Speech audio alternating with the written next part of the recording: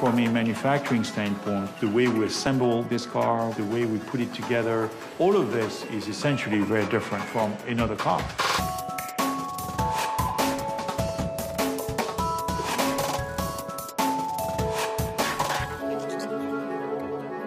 The Model S process stage it all starts with raw material.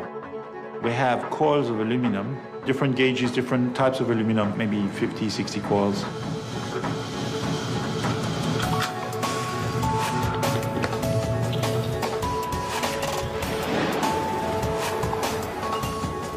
We start the process by uncoiling the coils in a special machine we call blanking machine that allows to flatten the metal first and then cut it into flat pieces. We call them blanks. In addition to traditional blanking tools, we're using laser. And then with these pieces, we feed them to the press lines, these gigantic dies. And the press lines essentially form the panels, boom.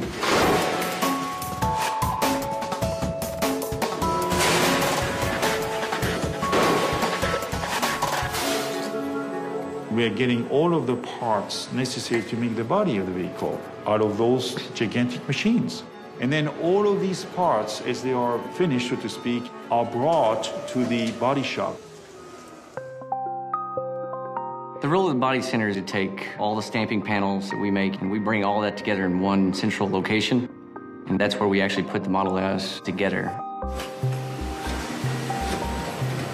We'll start and we do an underbody, which is the main floor system of the car. And then from there, we'll move to body sides. That's the internal reinforcement as well as the outer skin. And inside the framing area, we take the body sides, the underbody, and the front end of the car, and we actually marriage it all together.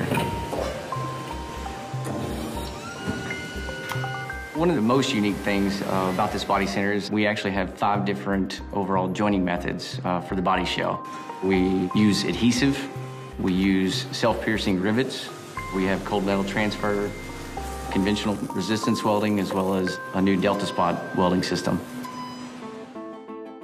When a body leaves the body center, it's actually a full, completed body shell ready to be prepped and painted.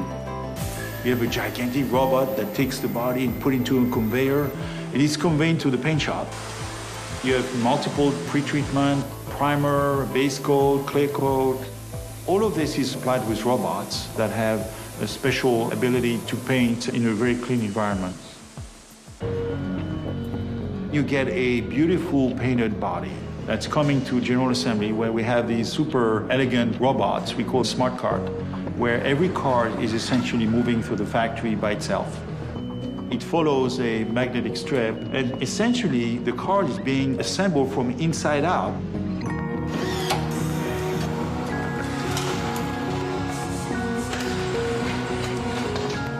We're utilizing automation to the fullest. We have a variety of robots, from the teeny little ones to huge ones that are able to move the entire body itself. One of the robots that I'm always very impressed to look at is the one that puts the seats inside the Model S.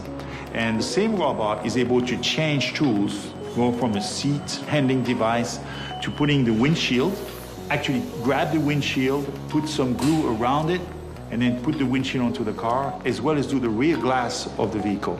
So talk about versatility here. We have most everything we need right here in-house. We do the majority of our stamping panels ourselves. We have design engineers here at the facility, so we're very nimble and very quick at what we do. Currently, it takes about 3 to 5 days for a Model S to go from raw material all the way to being finished on the bamboo line. It's magnificent. It's like a piece of art. We constantly try to improve process efficiency. We want to push the boundaries of what can be done by robots versus humans. So it's a constant evolution. This Tesla factory is the future of the USA and the world. That's the way I see it. We are building the future here. That's how proud I feel about this.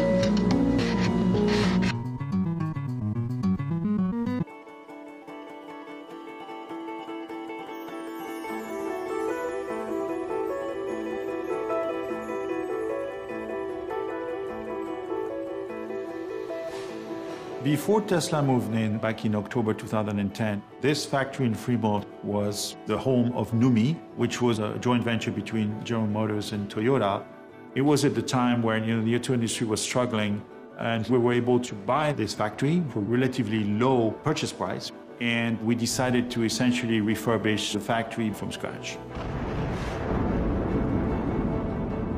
I was based at SpaceX, making rockets, and the SpaceX factory was really super clean, super light, super open. And so when we were able to acquire the Tesla factory, we said, okay, we need to make it similar to SpaceX. We're going to paint the ceilings white, the columns white. We're going to make it bright.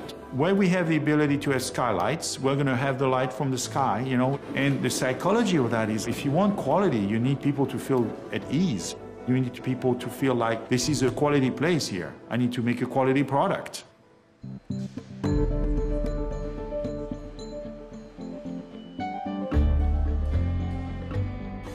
We constantly try to improve process efficiency. We're utilizing automation to the fullest. We have about 160 robots, the latest technology you can find on the planet, that are able to do very diverse tasks. Robots are extremely good at repeatability, accuracy of motion, but humans are more intelligent than robots. Therefore, we need to use humans where there's a lot of value for that intelligence. Here we're in Silicon Valley, right? So you have wonderful universities, Stanford, Berkeley, UC Davis, you name it. So we have a lot of talent. So we want to take full advantage of having highly educated people help us improve the automation.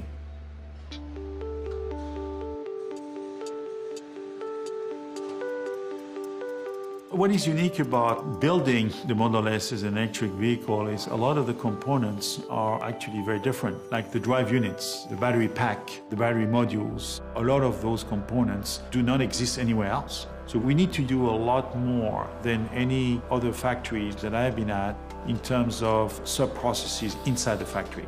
We do about 95% of our stamping in-house. We do a lot of the machining in-house. We do some coding in-house, we do painting in-house, we do the center display in-house. So the level of integration is very, very high. And because everything is here, it speeds things up greatly.